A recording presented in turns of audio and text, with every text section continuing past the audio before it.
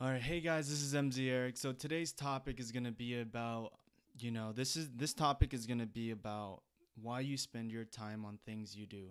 So for example, let's say you're playing a video game. Why is it that you're playing that video game?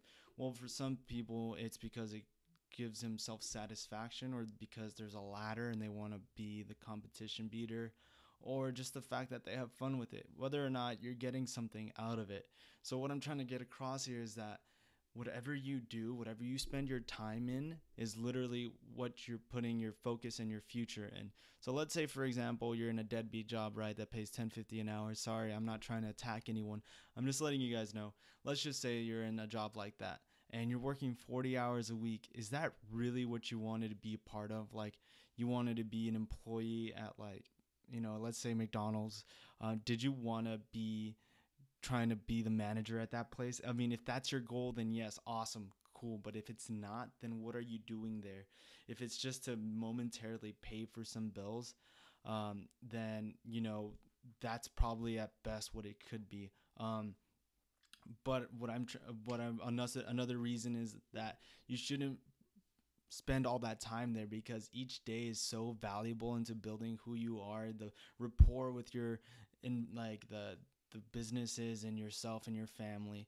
For example, like, why do you spend time with your families? Because you're close with them, right? So then, why would you give the time of day of someone who has no little to no effect? That's why when I see people have road rage, I'm like, there is no reason to be upset. Did that person hurt you? No, they didn't. They're just a nuisance in your life, and there's probably some aggressiveness that's a part of it, and that's why you're taking it out on that person. There's just so much. If you wanted to travel, then go travel. Don't give an excuse. If you have to see what's taking away from you traveling. Is it that you have a certain lifestyle that's not allowing you? Is it because you don't have the sufficient incomes? Find out what it is and go ahead and attack it, because the less time you're spending on doing it, I can guarantee you the more time you're not going to have it. Just like working out, like, people say, I want a better body, I want a better body, and they go to the gym, and like 3 months are like, I didn't get what I expected. It's because you're not committing, and you need to commit in order to see results.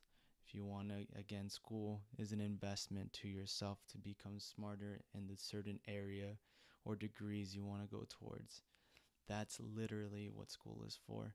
Some people benefit, some don't, and that's whether or not for you to find out if it's for you and it's for your benefit. Again, if you guys want to see more of these videos on, like, just me talking and kind of rambling, please let me know. Just comment down below. I know I kind of went scattered everywhere, but this is literally just something that's always been on my mind. You invest time in what you want, not because you have to. It's because you want to.